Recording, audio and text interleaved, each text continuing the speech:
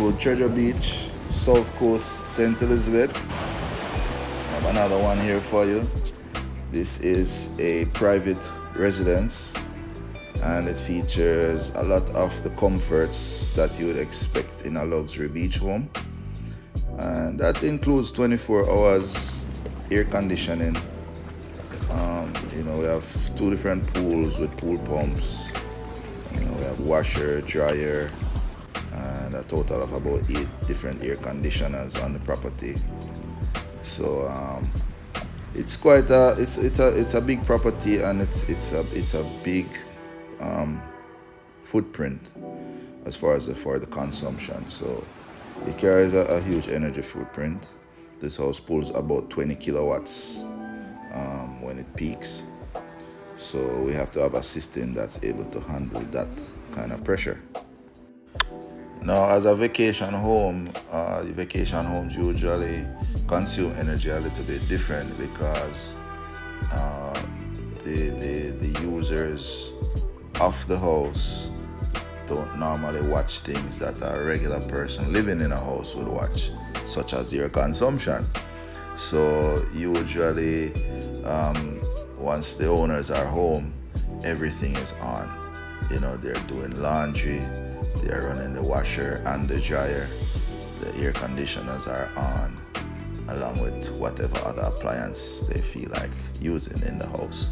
So this house on a regular day will use over 100 kilowatt hours for the day. So they average about 3,000 to 4,000 kilowatt hours monthly, and that will affect anybody's pocket. So naturally, the choice to go solar was an easy one. So now we're gonna head over to the power room, where all the energy is generated and stored, and also distributed back through the inverter to the house. So handling all this power are 2 12 kilowatt Lux Power inverters, along with 40 kilowatt hours of battery capacity. And for our charging power, we're using 60 575 watt monocrystalline panels.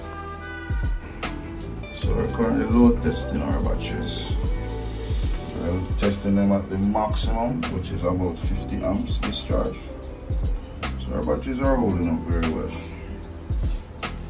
And then this is the problem we were having before. Just turned on the panels that were here before we got here, and they're making about 11,000 watts of solar from those panels. And these are the panels we added,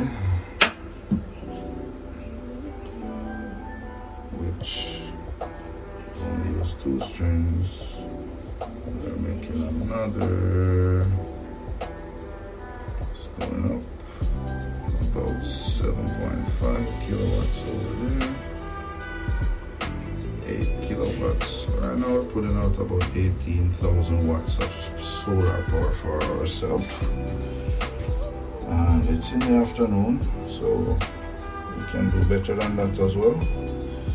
And what we want is, while we're running the load, you see where it was saying discharging 50 amps, it's now charging at about 39 amps while running the load in the house. So that's what we want.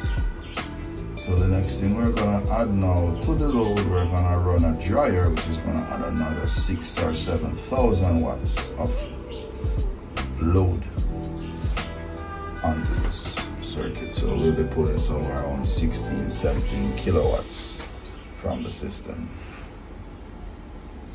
So if you want to know if your solar system is really up to par and is properly scaled based on your load, then you should be able to run whatever you want in the house, whenever you want, however you want. And that will illustrate or demonstrate if your system is properly scaled, if your system is tripping out or shutting down or going, everything goes dark and it blanks out because you turned on something that you weren't supposed to turn on, it just means that your inverter is undersized. It's not properly sized according to the diversity factor of you using your appliances. Alright, so let's take a look at what we're running now in the house. We are currently using 6,300 watts on one inverter, and on the other inverter we're pulling equally 6,300 watts. So that's 12.6 kilowatts that we're using in the house right now. And as you can see, the system is comfortably handling that while keeping the grid on standby.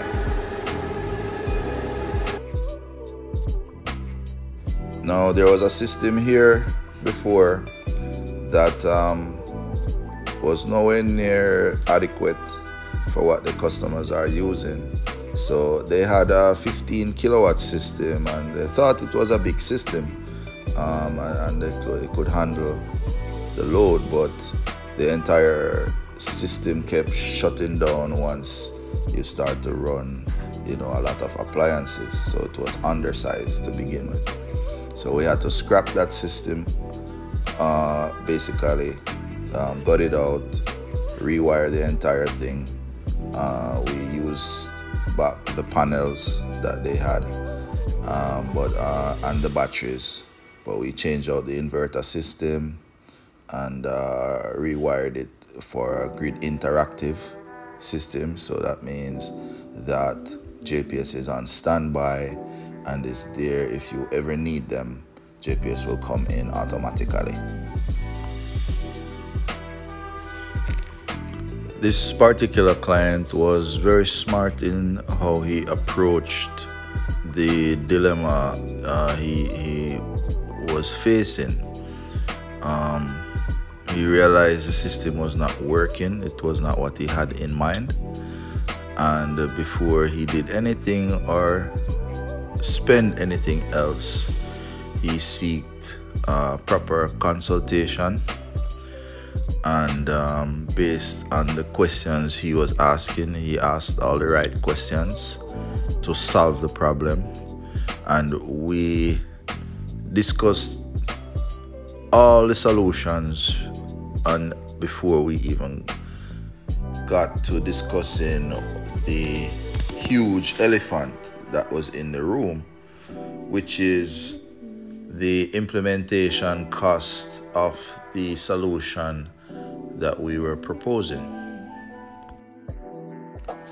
So once we did a sit-down consultation and ran all the numbers, did all the math with the customer, he realized that he definitely would need a larger system, and we decided to go ahead and add some more panels and make room for additional batteries as well for future upgrades.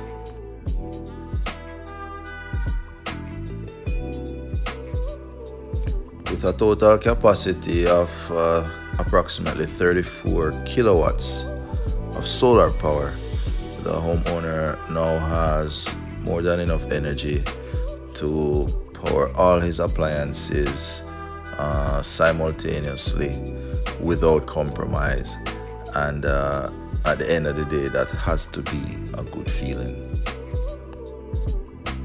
At the end of the day, it's really about your independence, your self-sufficiency, and the freedom to really enjoy the comforts of your home without having to pay a huge bill at the end of the month. Jamaica has one of the highest electricity costs in the entire world, and there's something you can do about that. So regardless of the size solar system you need, it is important that you get the size of the inverter right, Once you start with the right size inverter, you can start with a minimum amount of solar panels and leave a minimum amount of battery capacity and build on that over time until you get yourself where you need to be or where you want to be.